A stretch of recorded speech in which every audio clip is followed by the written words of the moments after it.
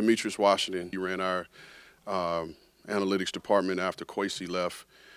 He does his metrics, to find, all his guys.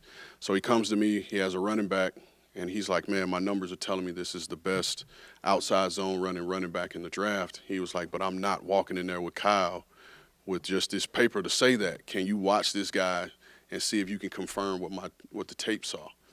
And I watched the tape. That was my first exposure to the player, and I agreed with him. And then that player ended up being Elijah Mitchell that we took in the 6th round, which last year, if we don't have Elijah, we don't go on the run that we went on.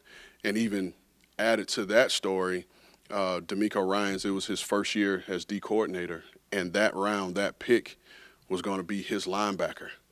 And DeMeco, when he came in the draft room, Elijah's tape was on, and he was watching Elijah, and he called Johnny Holland, our linebacker coach, up and was like, Coach, this running back is better than the linebacker we're going to pick.